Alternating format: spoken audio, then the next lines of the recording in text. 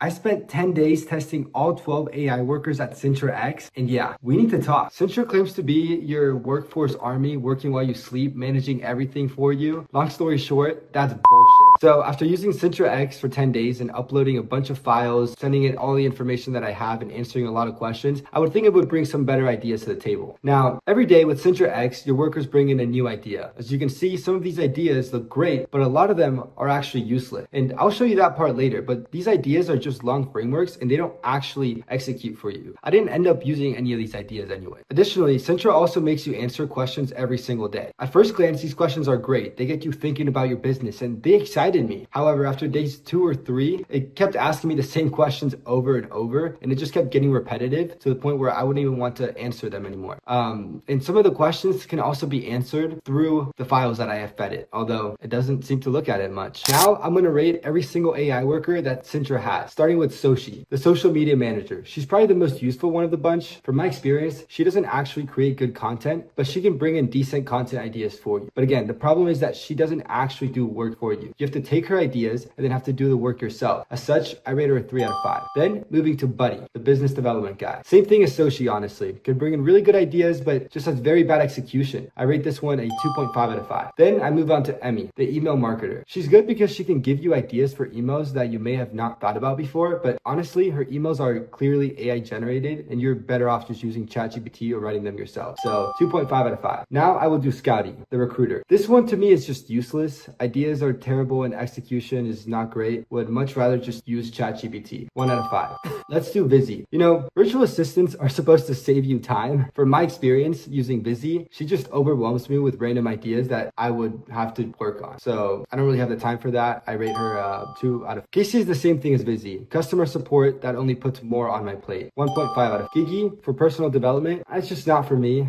At that point, I'd rather just use DeepSeek or ChatGPT. 1 out of 5. Comment for e-commerce. It's not too relevant to the business that I'm starting at all because just my business model is different. However, it does have some good ideas, but it did also get my company name wrong. So I'll give it a 2 out of 5. Dexter, the data analyst, is not useful either. It had bad ideas to make a ROI calculator and some other ideas previously, but then the formula for the ROI calculator isn't even good. There are so many things that need to go into that formula. 1 or 1.5 out of 5. Millie, the sales manager, probably brings in the worst idea out of the bunch. 1 out of 5. Penn, the copywriter, also has really bad ideas, but it's actually not bad when it comes to executing on those ideas. It's just very long and overwhelming to keep up with. So 2.5 out of. Xiaomi, the SEO specialist, can have good ideas, but the execution is much worse than ChatGPT. Now, I'll summarize the key takeaways that I've taken away from using Sintra X for the past 10 days. I'll start with the positives. For one, it can bring in some pretty good questions to the table that get you thinking about your business. You know, questions that you may have not thought about before and questions that even investors would ask about. Also, it can bring in some pretty good ideas to the table on initiatives or projects that you should undertake. It just doesn't really do the work for you. Which leads me to the cons. For the cons, 1, it doesn't execute. It adds things to your to-do list. 2, the questions are repetitive. By day 3, I was getting the same questions over and over again. And maybe that was just me. 3, don't do Sintra X. It's overwhelming. If you're going to use Sintra, just use 1 or 2 of their workers. And then 4, it just doesn't deliver on its promise. It doesn't save you time and it doesn't work while you sleep. Man, if I can't use Sintra, then what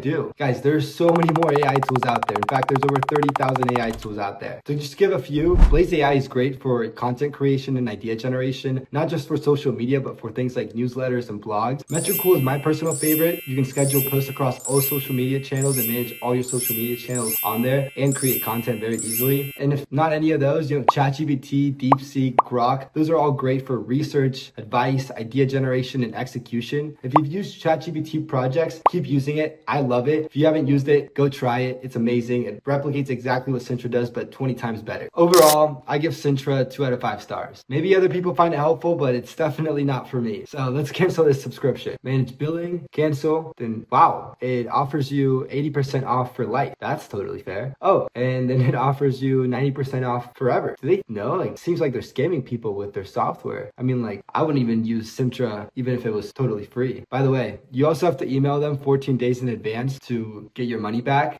There's not an option for anybody to click to get your money back. So make sure you email them if you try the free trial. Thank you for all of those that have made it this far. If you want more videos like this, please hit subscribe. This was my first ever YouTube video. I'm also launching a company named Nebula in April, a platform and mobile app to help people discover AI tools in a better way. Follow along to stay updated.